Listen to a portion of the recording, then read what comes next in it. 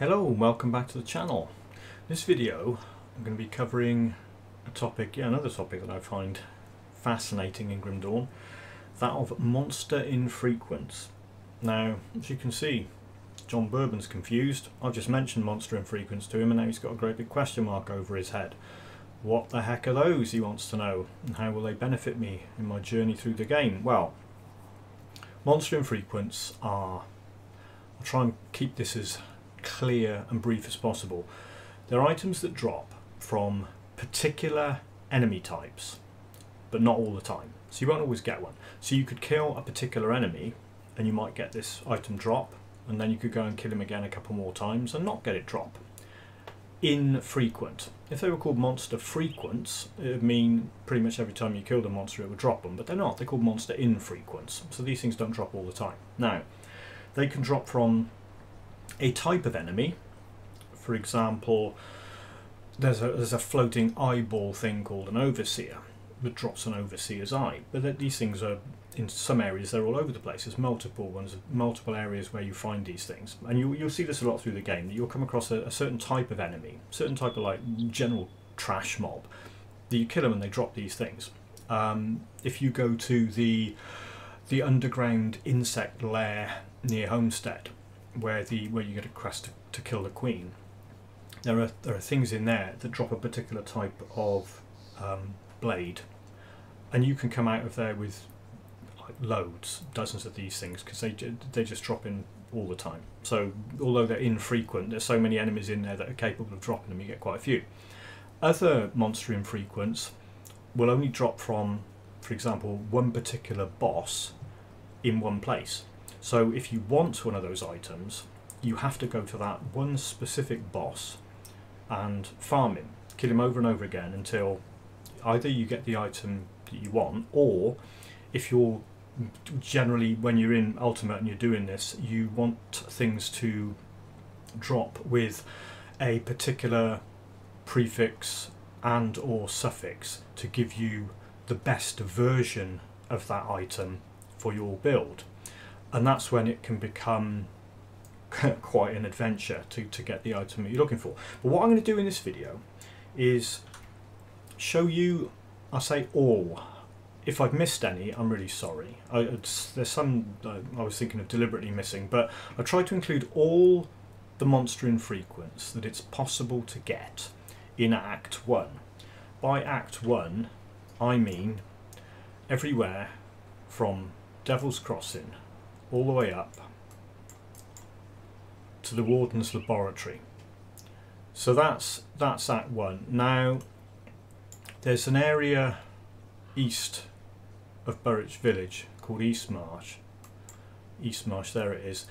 And there's a Monster Infrequent that drops in that area. Now, that area is level scaled similar to the end of Act 3, beginning of Act 4, the level of the enemies, and the quests that you eventually get that send you into that area will require you to have progressed, at least geographically, into the start of Act 4 before you get the quest to come back here.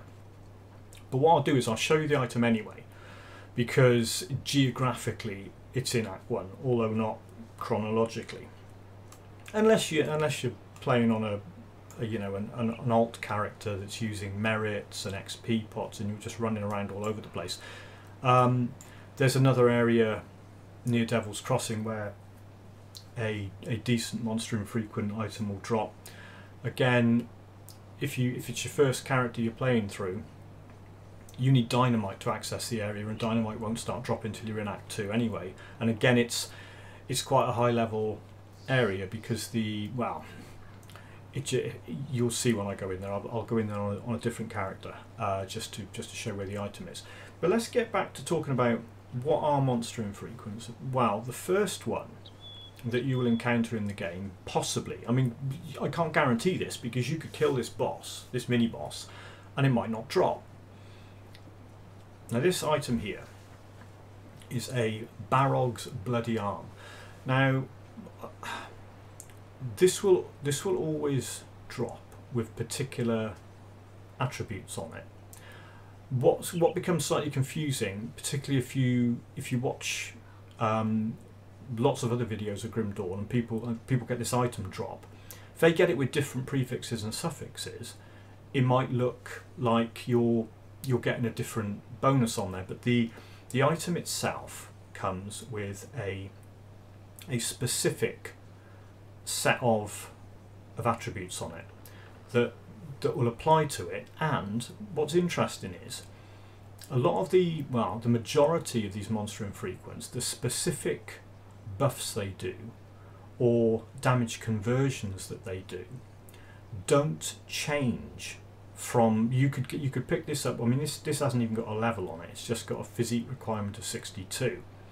If you were to pick the one up in Ultimate, if you look at the bottom of that list of attributes, it's got a +2 to Savagery, which is a Shaman skill, +2 to Tenacity of the Boar, which is another Shaman skill, 15% weapon damage to Savagery, and plus 100% bleeding damage to Savagery. That's all Shaman stuff, right? So that's your bog stand. That's the one that will drop. If you go and manage to kill this guy at level 1, that's the thing that will drop, and you'll get those buffs on there. So if you're playing a Shaman and you pick that up, and you stick 1 point in Savagery, this will buff it up to 3 points. If you put 1 point in Tenacity of the Boar, this will buff it up to 3. It'll add 2 onto it. Whatever weapon you're wielding, well, this one, it'll add 15% of this weapon's damage to Savagery. So every time you use the Savagery skill to hit something, it will add in 15% of this weapon's damage. And it will add 100% bleeding damage to Savagery. So when Savagery is active and hitting things and causing bleeding damage, this will double the amount that you do. So that's what the level 1 or the level 0 version of this weapon does, that it drops. If you remember that, +2 Savagery, +2 Tenacity of the Boar, 15% weapon damage, 100%. Right, over here is a level 94 one that dropped in Ultimate. Required player level 94, required physique 572. The base damage on that weapon, 53 to 148 physical damage, obviously much higher than the one that drops in normal, with like the level 0 weapon. But if you look at the unique Monster Infrequent attributes on this, +2 to Savagery, +2 to Tenacity of the Boar, 15% weapon damage, 100% bleeding damage, that is the same. We equip that. Right, so you can see both of them now at the same time. So what that's doing, if you've got an item equipped and you hover over a similar item, like if you've got a weapon equipped and you hover over another weapon, it will show both of them so you can compare them. And you can see there that apart from the base damage and the damage that the item is doing, this, which really is just like, if it wasn't a Monster Infrequent item, you'd have the base damage would scale up like that from normal up through to Ultimate. You pick a weapon up in Ultimate, it's going to do a heck of a lot more damage. But when you look at the stuff at the bottom, the unique Monster Infrequent buffs on it, +2 Savagery, +2 Tenacity, 15% weapon damage, 100% bleeding damage. When this becomes interesting is some items, like say a medal. Now medals don't have like damage or armor scaling on them generally. I mean, someone will pick me up and tell me I'm wrong here, but most of the time, if you pick a medal up, a Monster Infrequent medal in normal, and it does something like a particular type of damage conversion, unless you are really keen to get one to drop with a particular prefix and suffix and you want a high level one that's got good resistances on it, whatever, you could pick that up in normal and use it until you got, well, forever, because the attribute changes that you get from it, they don't improve with a higher level version. So although on that Barrog's bloody arm, the damage it's doing is going up, as with any weapon that you pick up. If you picked up a weapon in normal and a similar weapon in Ultimate, it's going to do more damage. But the Monster Infrequent specific buffs to the Shaman skills on that, they do not change from the level 0 one right up to the level 94 one. So let's have a look at that weapon being obtained now, and then we'll move on to the next one.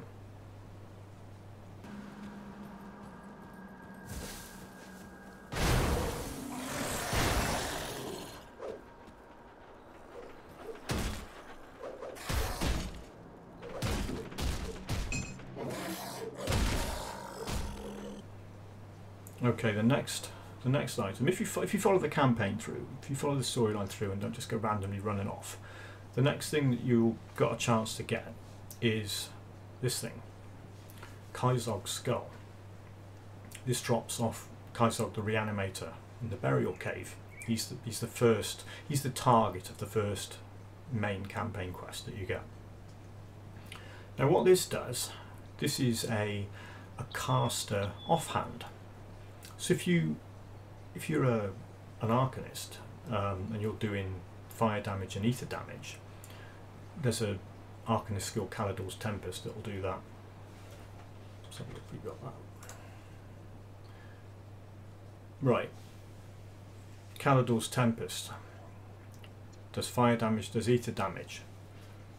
So if you're an Arcanist and you're using that skill and you pick this thing up, you think it was your birthday and Christmas all at the same time, because it buffs fire damage and ether damage, sticks your offensive ability up, so your chance to hit and your critical chance will go up a bit, increases your energy regeneration a whole hell of a lot, and you know, anyone who's casting spells all the time, you're going to know that energy regen, you're going to want as much of that as you can get. It's got a skill cooldown reduction on it, so your spells or whatever that you're casting are going to recharge 15% quicker. It puts +2 into Kalis'Ka's Tempest, the very skill that it's buffing with fire damage and ether damage buffs. And then it does a whole other bunch of stuff to Kalis'Ka's Tempest. Now that, if you remember what I was saying about things not changing, the 50% plus 50% crit damage to Kalis'Ka's, and those two damage conversions where it converts ether to fire and lightning to fire, that won't change. So that low level thing will have those same bonuses on as the high level one. Ignore the bonus to all pets, that's because it's got a subjugator's prefix on it. It wouldn't always drop with that. Coming back to what I mentioned in my original damage video about damage conversion, although it's got a plus 34% buff to ether damage on it, what you notice there is it's converting 100% of ether damage to fire damage on Kalis'Ka's Tempest. So yeah, it's great. You're not going to be doing any ether damage with Kalis'Ka's Tempest anymore with this on, but with that plus 56% fire damage, so long as you're aware of that and you know that that's happening, it's not going to be a problem for you. If you've got a load of devotions active that are buffing ether damage because of Kalis'Ka's, and you equip this item, all of a sudden any buff to ether damage is going to be wasted because the 100% ether has been converted to fire on Kalis'Ka's Tempest. That's what I was saying in the damage video about make sure you know what you're doing when you equip stuff, read what it's doing, and have a look at your tab 2 and make sure that you can see if you've got a particular damage type. Ether damage plus 34%, fire's at the top, and fire plus 56. So if you, shame I haven't got any skill points, I can show you that, take my word for it. So yeah, so that's the second thing you're likely to find. I'll now hand over to my able assistant who will show this item being acquired from Kyzogg.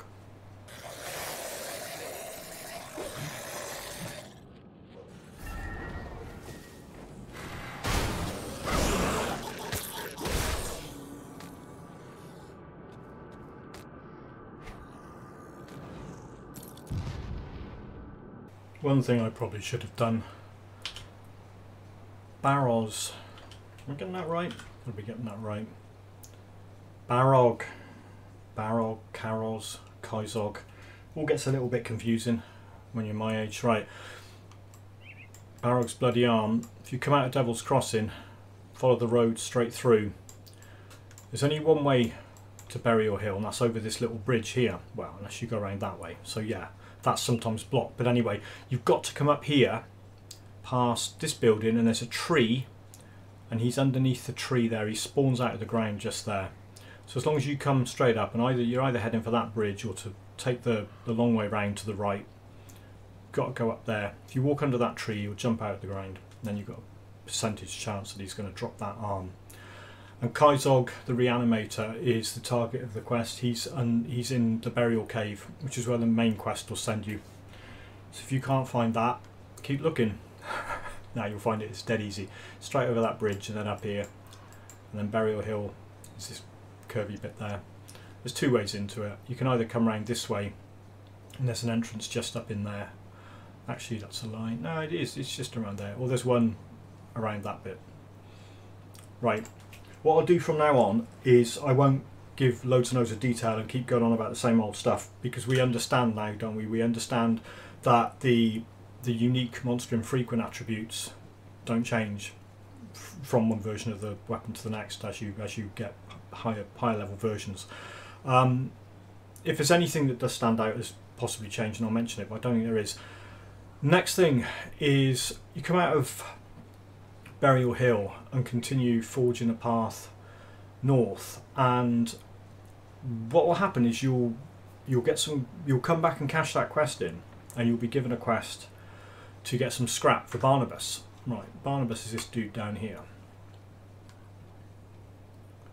So you'll be given a quest to cash some scrap in, help Barnabas out. And when you give him the scrap, he'll give you another quest. And what will happen then is this cellar door will open. That's not open at the start of the game. You've got to do the scrap quest for Barnabas, and then that will open. Then you go in there, and you will fight eventually at the end of that area, you'll fight a boss called Viloth the Corruptor. Viloth the Corruptor drops Viloth's ring. There it is. It says poisoned on it, and it says of blood on it. Now, based on what I know about this, it will have some acid damage on it, but that of blood looks like it's adding that plus 6% bleeding damage, which you won't always have that. What it will have is a acid damage and +3 to Amarasta's Blade Burst, which is a Night Blade skill. And you can farm him, and you can get multiple. You can get 2 of these. Obviously, you can't wear more than 2. Put one on there, and you can put one on there. Nothing's going to stop you wearing 2 of those if you want to. And that will give you a massive +6 to Amarasta's Blade Burst, plus it will put your offensive ability up a bit, and a bit of acid damage. So if you're a Nightblade, particularly if you're a Nightblade who wants to do a bit of acid damage, go and grab them. And this is what he looks like when you kill Viloth and he drops his ring.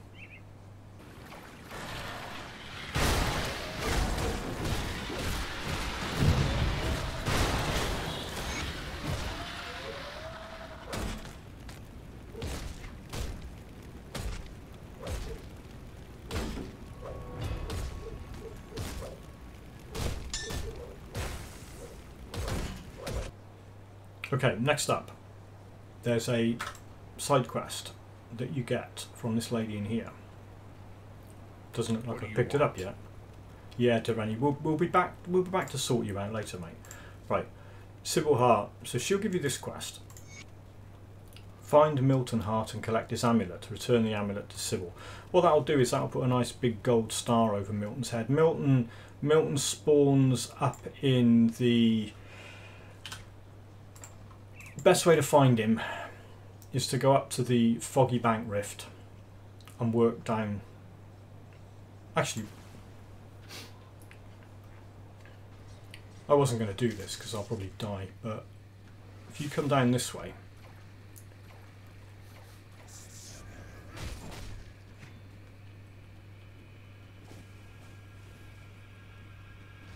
and keep an eye on your mini-map. Keep an eye on the left hand side as you're working your way down here.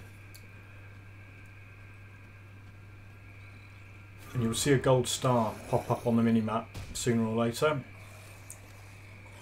Sometimes he's in this building here. Sometimes he's in this building on the right. This time round it looks like he's over there. He is, right.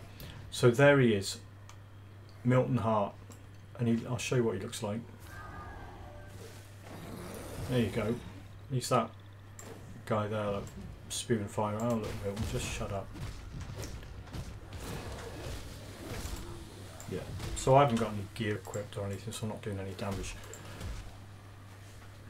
So you kill him. He's got a chance to drop this Milton's Casque. It's a helmet. This, if you're playing a soldier, this is a really good item to pick up.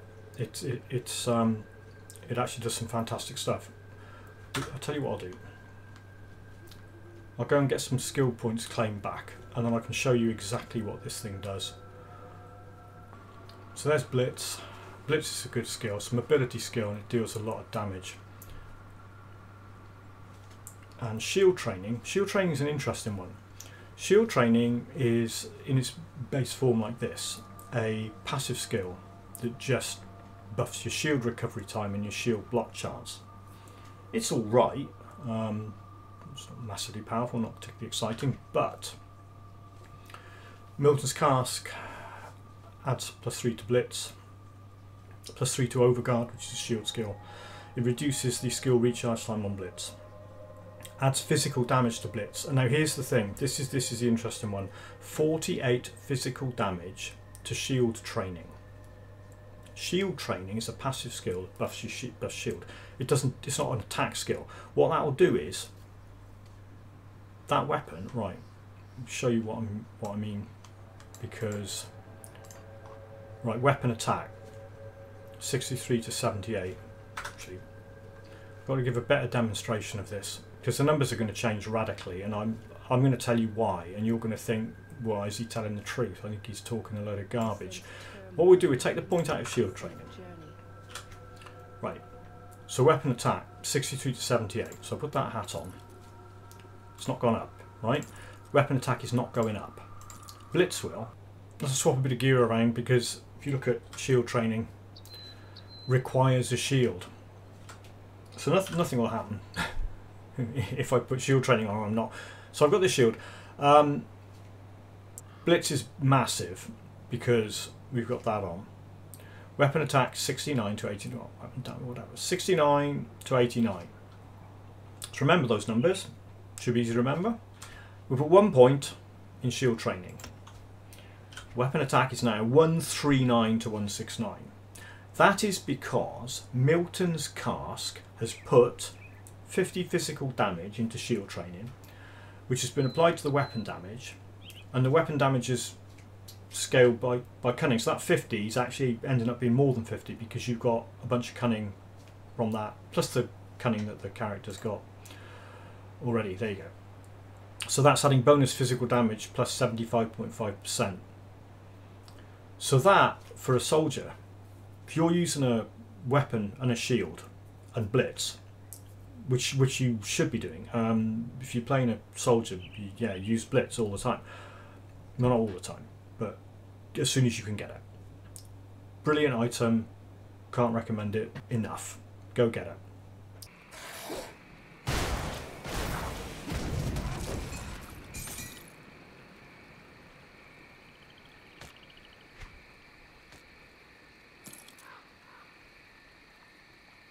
When you come out of Burial Hill and you head west, around this area there's the old dump. In the old dump there is a cave that has 3 possible spawn locations for the entrance, and in that cave there is a poisony beast boss called Pusquill. Pusquill the Hoarder. Pusquill the Hoarder hoards gear, and there's something interesting about Pusquill. He has a chance to drop his tail, Pusquill's tail. If you look at that, they love Nightblades, don't they? This buffs a whole bunch of Nightblade stuff. Belgothian's Shears adds poison damage to it, +3 to Nidala's Hidden Hand. Reaping Strikes, Necro, vulnerability is Occultist. Yeah. So really, if you get your Viloth's ring on for your acid and you grab yourself a couple of those and dual wield them, you'll be laughing for a while as an acid damage Nightblade. Now that's the Monster Infrequent he drops. Pusquill will always drop a Bernard's Slightly Chewed Buckler. This is not a Monster Infrequent item. It's a rare item, and it's guaranteed to drop from Pusquill. You'll always get one. It's not a monster infrequent, so I'm not going to talk about it. However, if you're a soldier and you've got Milton's Casque and any one-handed weapon, pick that up and use that. It's free. Pusquill will give you one of those for nothing. Let's go and have a look where Pusquill is and see what it's like to kill him and get his stuff.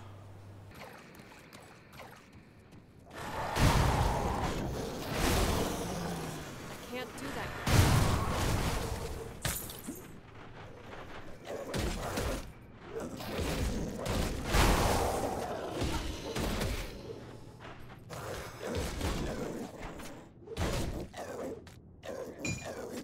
Next up, moving swiftly on from Pusquill,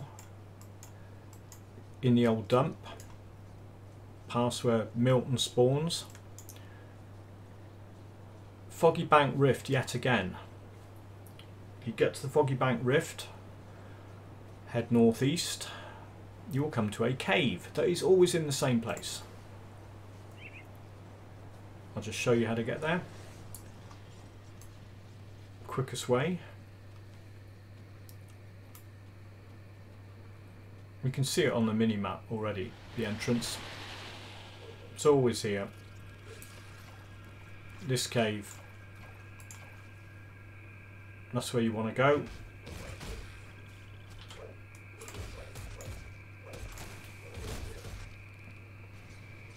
Right. I'll show you how to obtain this item in a sec.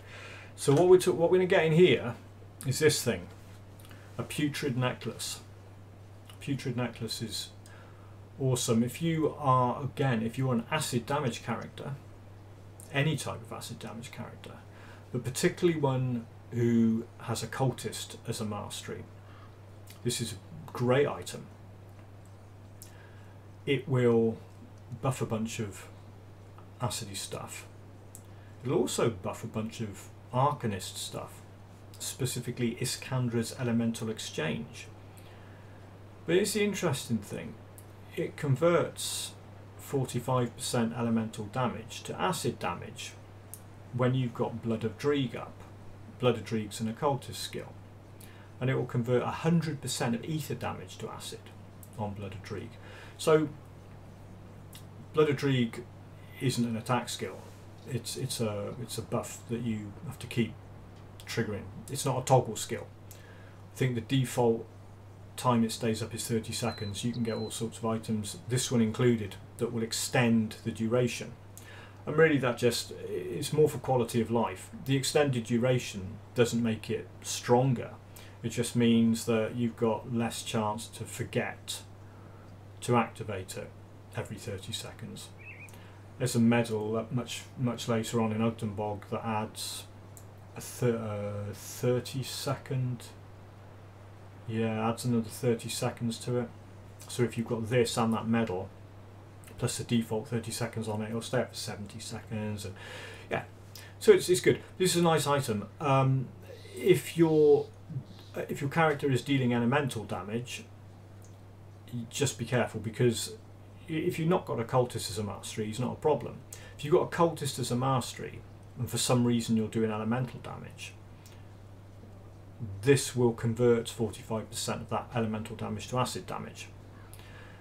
The chances of you having an occultist mastery and dealing elemental damage, unless you're an early game pyromancer,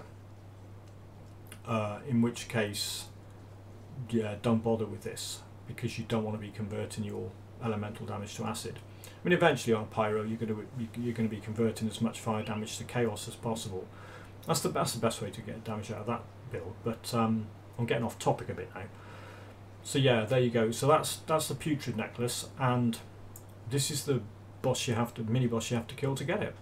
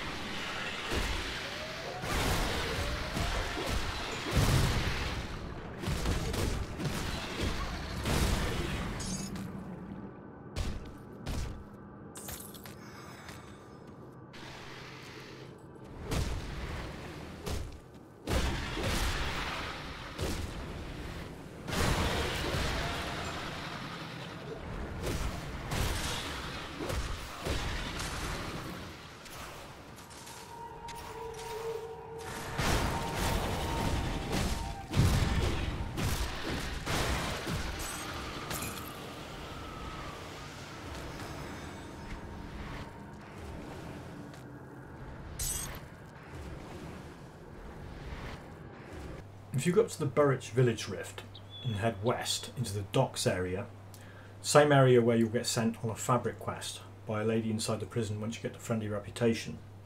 There's a cave there, it's always in the same place, not like Pusquills, which can spawn in 3 different places. You've got Grundleplith's cave, which is always in the same place. He's like, I don't know, Pusquill's brother or something. Right, and this is a great weapon if you're a soldier, because ignore all the vitality stuff is showing up, but most of that's there because of the Eldritch prefix. But you're going to get +2 to fighting spirit. You're going to get -3 second skill recharge to fighting spirit. And here's the big one: 8% of attack damage converted to health to fighting spirit. Any source of attack damage converted to health is really good. Okay, there's some stuff here for Necro as well: vitality, damage to reaping strike, and physical conversion. But yeah, that's good. Say you're playing a Death Knight, you'll get all that benefit. If you're playing any kind of soldier character though, grab this, because watch this. This is great. Here's fighting spirit maxed out. So if you max out fighting spirit, it's got 40% chance of activating, and it says it's got a 12-second skill recharge, and it stays up for 8 seconds. So you take damage. You're in a fight, things are hitting you. You've almost got a 50-50 chance of this activating. 40% chance of activating is good. It's high. Compared to a lot of other things in the game which have got a chance of activating, 40% is a good one, right? You're going to get that happening in a big fight. So it's up for 8 seconds, and you've got a 12-second skill recharge. So there's about a 4-second gap where it's not up and it's still recharging.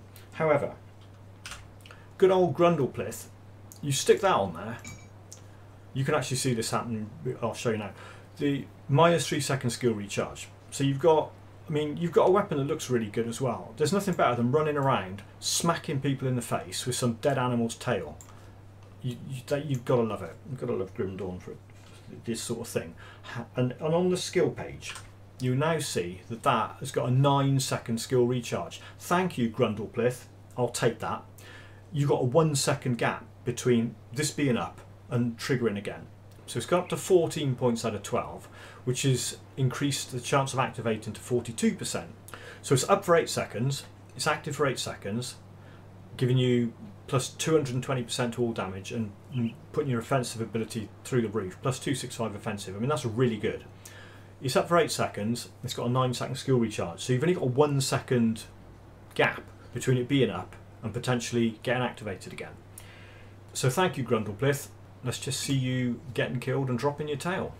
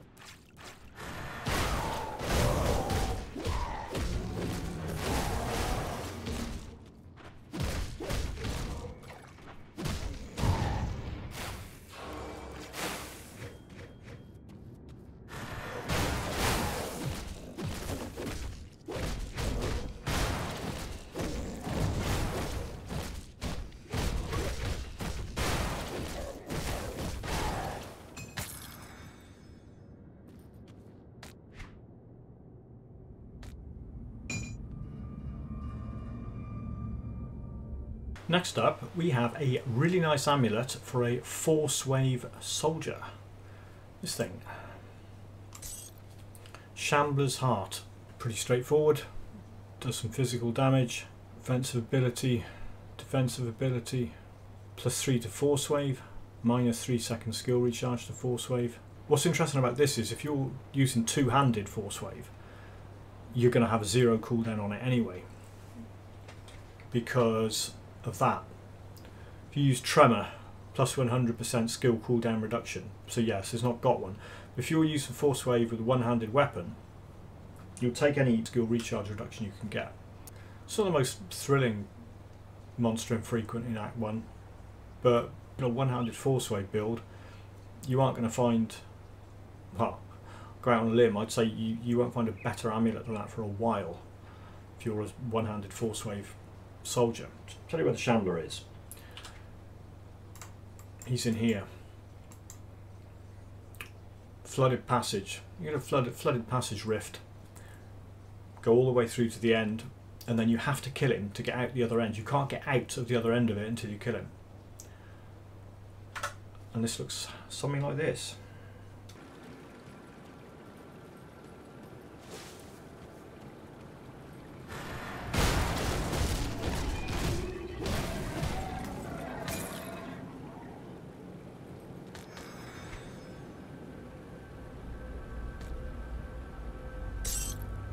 These two items, I've got them dropping from enemies in the run-up to the fight with Warden Krieg in the laboratory. It's a whole load of enemies that drop these mutant bludgeons, and I mentioned this right at the start. The floating big eye thingies, the overseers, they'll have a chance to drop this. Now that thing, it's got some lightning damage on it, and you can see it buffs stun jacks.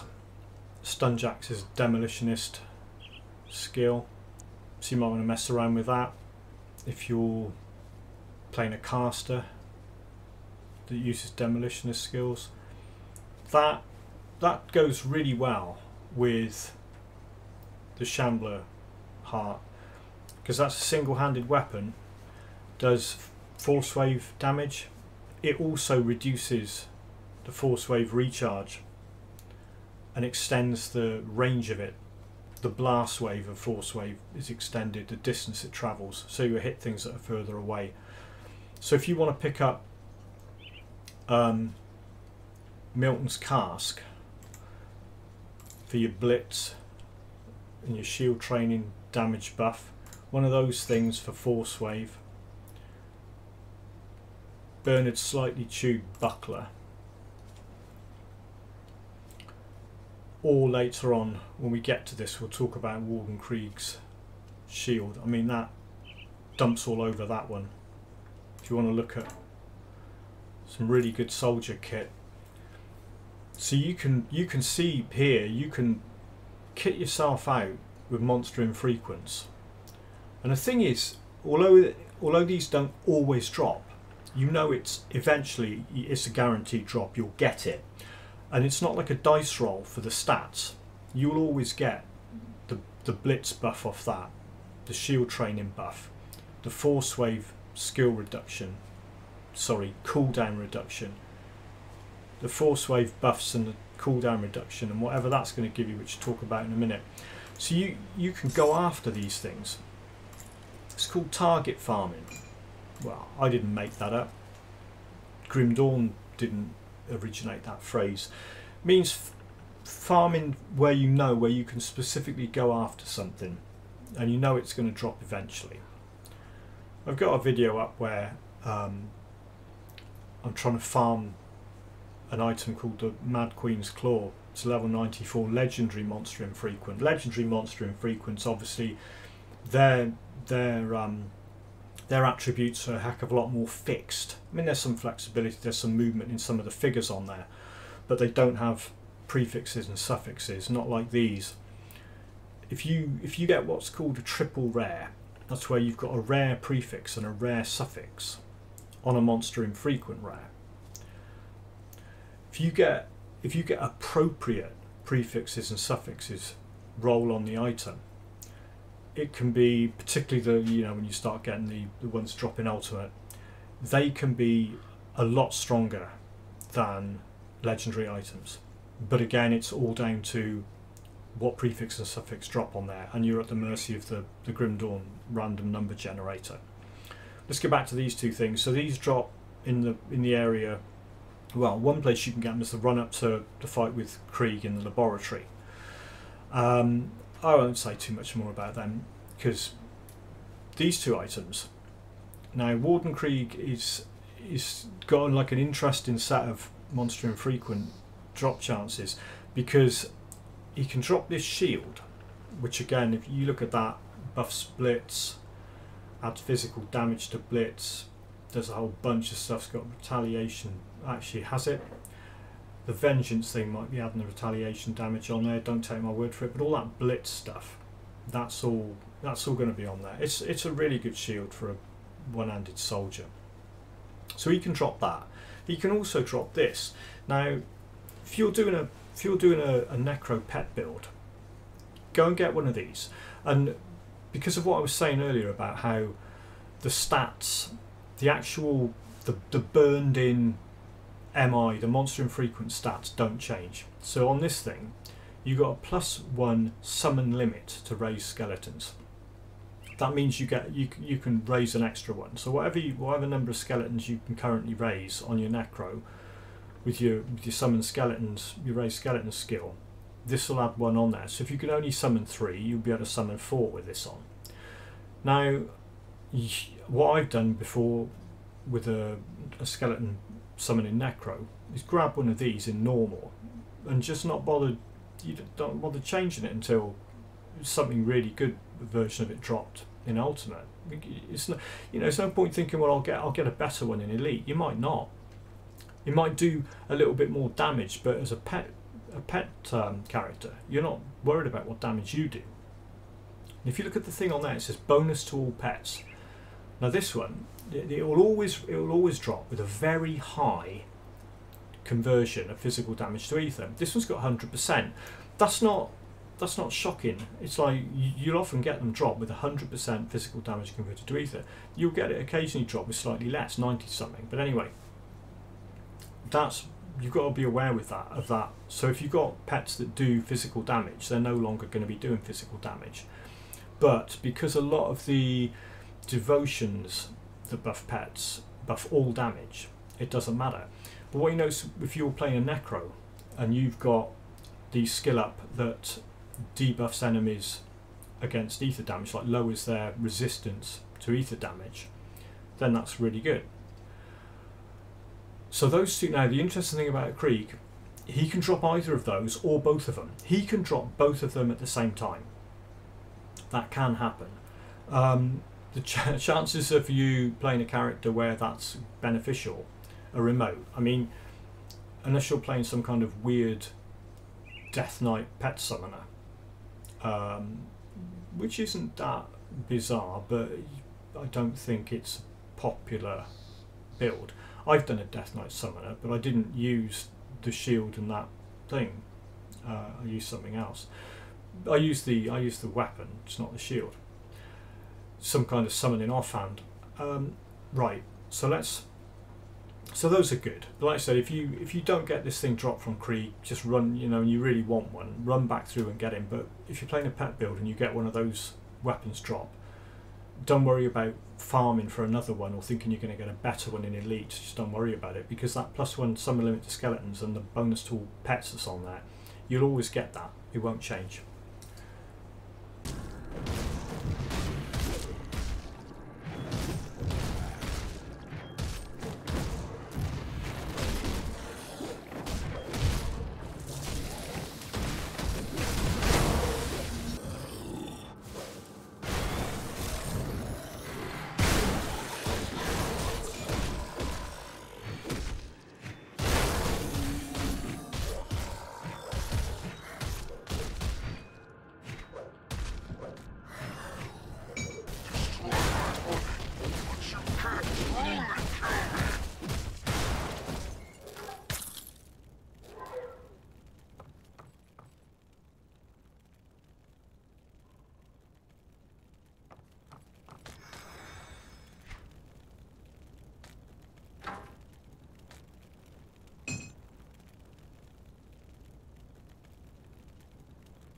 Next up, we have a Monster Infrequent from another unique boss called Gutworm.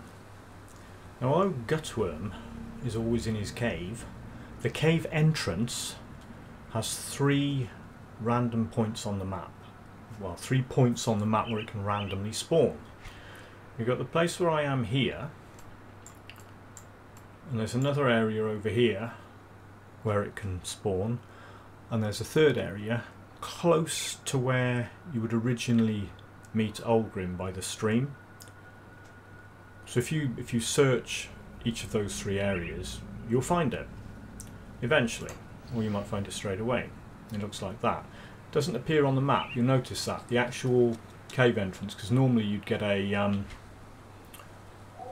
point of interest, Sauron's eye kind of job going on, showing you where, like that, cave entrance. But this cave entrance doesn't show, because it's hidden. And the many hidden things in Grim. So you go in here and you fight Gutworm, and you probably die. He's quite tough. But he drops an item, a monster infrequent item, so we're in here to get him. He's down there.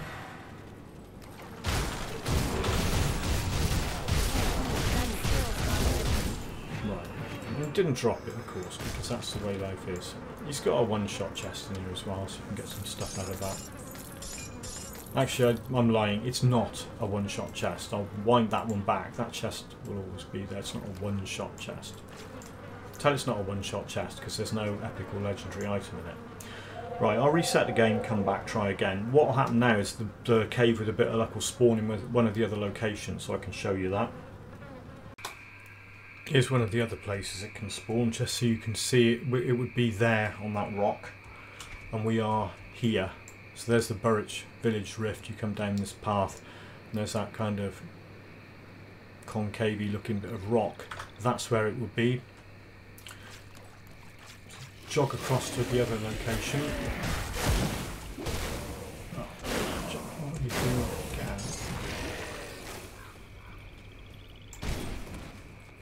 Right, so the other location is near the stream where we originally had met Ulgrim. That's across here and down a little bit. Right, so you get to this area where Ulgrim would originally... I think it'll stop following me. I know. Right, so originally, when you first met Ulgrim, he would have been here. If you go east and up a little bit, that's the other location where Gutworm's cave would have spawned, but it's not there. So it's going to be in the same place it was last time we were here. It used to be repeatedly spawning here. Let's go and kill him again. Please drop your item, mate. You're getting tedious. And there it is. Hooray, he's dropped it. He has, thank you, because I really didn't want to have to do that again. Gutworm's mark. So as you can see with that, pierce damage, cold damage, cunning. Actually, forget the cold damage. I suspect that's only on there because of the Rime Frost prefix. So you're looking at pierce damage, bleeding damage, and some stuff to deadly momentum, circle of slaughter. Circle of slaughter's a Nightblade skill, bleeding damage over 2 seconds to cadence. So if you were playing a Blade Master, Blade Dance, whatever it's called, the Nightblade and Soldier dual mastery, that would be a good one for you. The next monster infrequent I'm going to try and get for you is dropped by a boss called Salazar, who only exists in one place, and you need a key to unlock a door to get into the area where you find him. Now you can get the key either by being friendly with Direni, who you will find standing here by this tent. He's no longer there because I killed him, so I didn't get the key from him. The other way to get the key is as a random drop from a Bloodsworn type enemy. Now, there are 2 areas where you can encounter them. If you go up to the Foggy Bank Rift,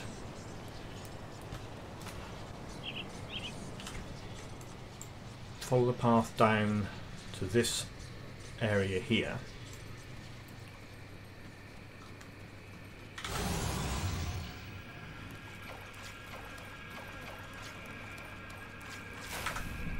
And there's a ruined house.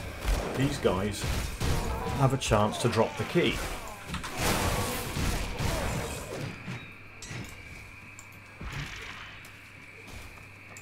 There are more of them down inside.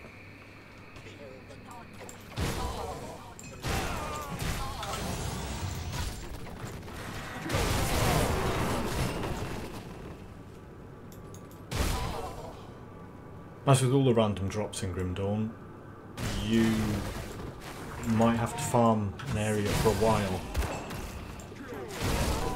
Or you might get lucky the first time. Right, there it is. So that's what you're looking for.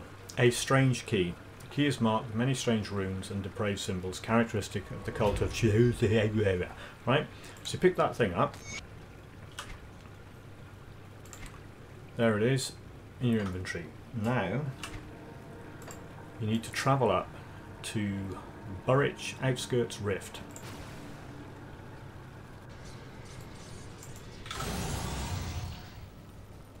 Head east until you get to the track between some walls.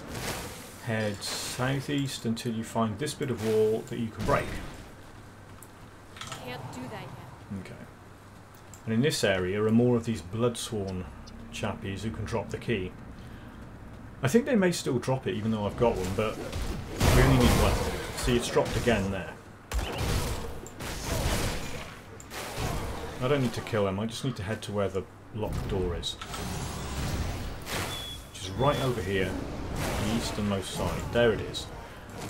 So that says iron door locked, but because I've got the key, I can open it. It's actually a quest, you get some XP for getting in here. Quest was a strange key, I've got some XP.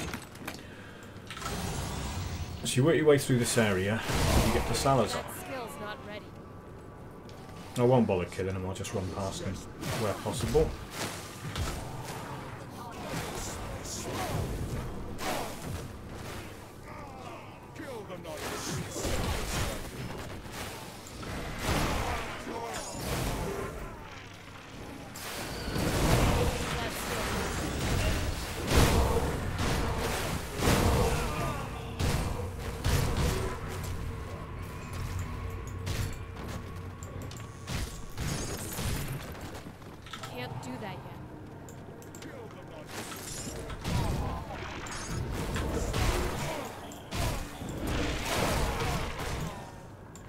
Right, if you come in here at what the game determines to be too low a level, so say in normal, if you came in here, you could accidentally come in here at level 5 or 6 or something, you'd get a message pop up saying that something like there's a presence within this area who is much stronger than you.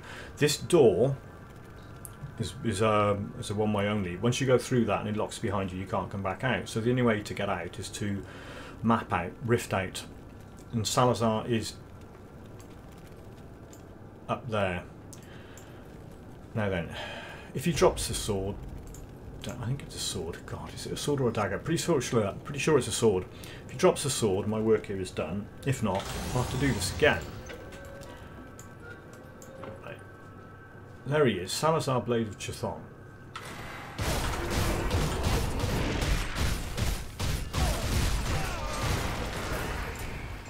And of course he didn't drop it. Rat bag. Okay, while I'm here, there's a one-shot gold chest, and there's also a room. There's a one-shot gold chest, and there's also a room with a whole load of other chests that are always there.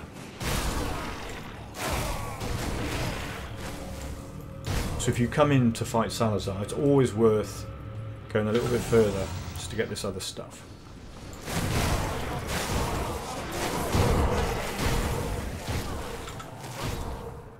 There's the one-shot gold chest, so that's only there the first time. Once you open that, it won't spawn there again.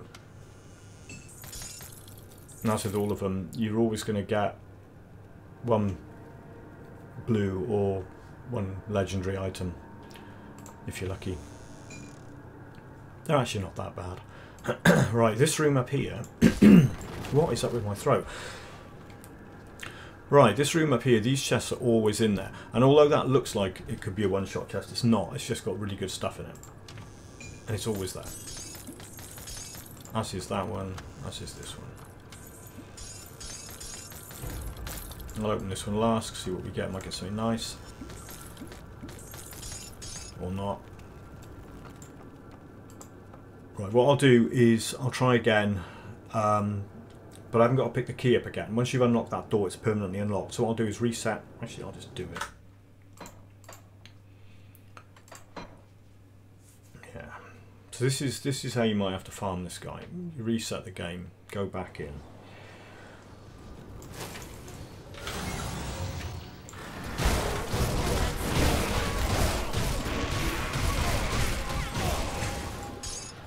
Right, there it is. So this is why we're coming in here to kill him. We want that thing. Salazar's Sovereign Blade. What we see with this, it's good for... What's the wrong button, John? What are you doing? Right, where's it gone? There it is. Salazar's Sovereign Blade. As you can see with this, it's got vitality, damage and decay on it, but really why you'd want this is if you were a particular type of summoner, pet summoner. It's got +2 to summon Hellhound, +2 to summon Familiar, and it's got a granted skill, Call Forth the Harbinger. Right, so what that does, if I take this off and put that on, it gives you a skill, Call Forth the Harbinger, right? So if you do that, there he is. You can summon this thing, it'll fight with you. He's a bit slow.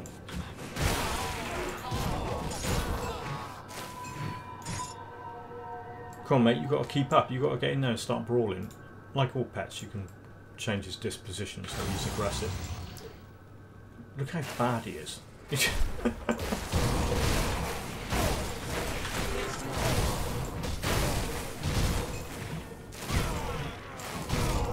And he's gone because he only lasts for a certain amount of time. Worth pointing out, I mean, I'm not playing a pet build, so I've got no skills that buff pets. If you've got a pet build and you've got skills that buff pets, he'll be a lot more useful for you than he is for me. There's that chest again. It's always there. As are these others. There you go. So that was that Monster Infrequent. Salazar's Sovereign Blade. And if it drops with a pet affix or suffix, it's going to be even better for you on a pet build. This next Monster Infrequent, this, although technically it's in Area 1, the area is higher level, a lot higher level than the other stuff in Area 1, and it is the map location where you would come to the end of the Hidden Path quest. Now, because if you play through the game normally without using mirrors to skip around rifts, you won't be getting to the end of the Hidden Path quest until you've reached start of Act 4, and you could be, depending on how you're playing, high 30s, early 40s, or if you're me, playing with XP pots and a low car set, you could be in your 50s. So you come back at that point. Well, you can go here at any time, but you want to be leveled up enough to be able to deal with this area. So you travel east-ish from the Barrog village rift. I'll show you where I am on the map when I get here, once I clear this line. Anybody follow me? No.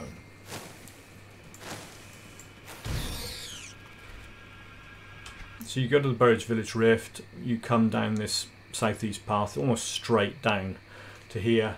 You get to this. You need to, first of all, you need 1 dynamite to clear the repair site. Then you need 10 scrap and 8,000 iron bits to repair the bridge.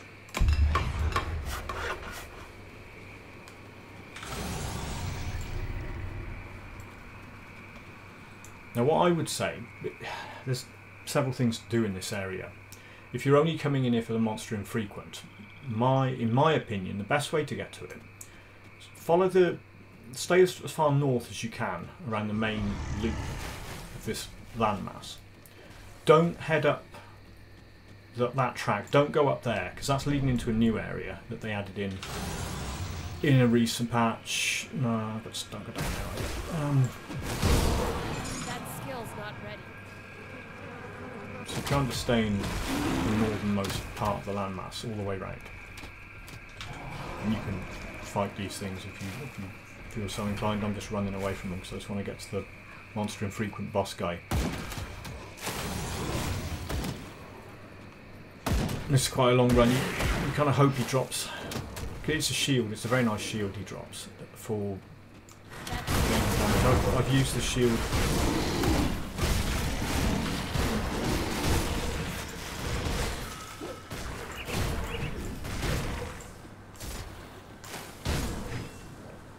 As I was saying, the shield he drops is very nice. Got a lot of bleeding damage on it, and I used it on a Dervish Eye of Reckoning character. I might do a video on that at some point, although it was really a joke, because I was talking to somebody about this whole spin to win thing, and I said, well, I've never done one of those because it's just a massive meme, and everyone's going on about it at the time of how it's a great build, but it's so much fun spinning around everywhere. It doesn't really feel like you like you're playing the normal character, because you're not. Anyway, let's show you where I am. Right, so I came into this area over that bridge, and as you can see, I've just followed. I mean, there's loads more of it down here. I followed this, like I say, staying to the north part of the landmass. Don't go into this new area here because you can't get out. The only way back out is that way. So this is where I am at the moment. I'm going to keep going until I find this bit of rock and stuff, and then you have to loop back on yourself up here and go into this undead area.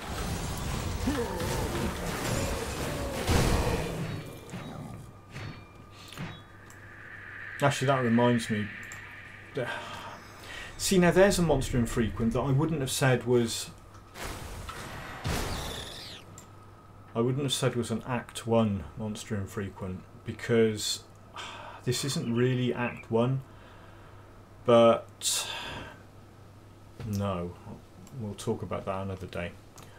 Okay, there's a bunch of undead that are going to jump out of the ground.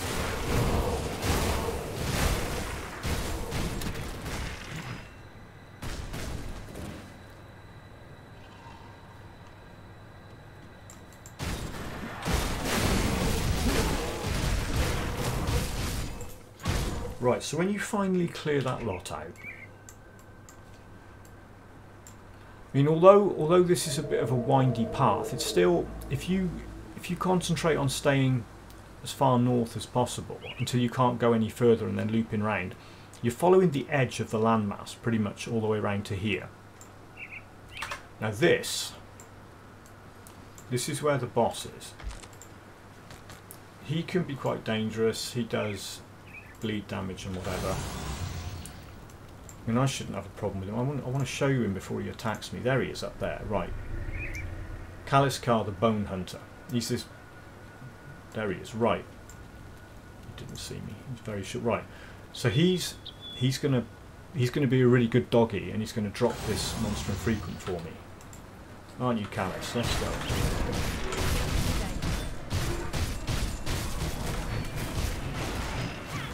Give me a shield. You want to see him. It's a nice shield. Kalis'Ka's a good old boy. I suspect the drop chance on this is quite high, because it always seems to drop. Same as with Chillwindy dude over in near Twin Falls. Right, so there's his shield. If you have a look at that. Physical damage, bleeding damage, shield block chance, Blade Arc, Soldier, Presence of Virtue, Oathkeeper. It adds physical and bleeding to Blade Arc, and it adds a bunch of stuff to Presence of Virtue. Like I said, I was using this on a Dervish, which is a Nightblade and an Oathkeeper, on a spinning Eye of Reckoning build. It also looks really good. Look at that thing. Let's stick that on so you can see what it looks like. Come up here. Look at the blood spit. Turn around. There you go. A little bit more. Look at the blood spewing off that. That's a beautiful thing.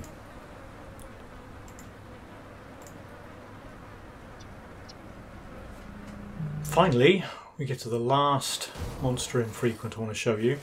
This is the one that's in the first hidden path area, accessed down this track down the side of the house, or you can go in the house and smash the bookcase and come out through that.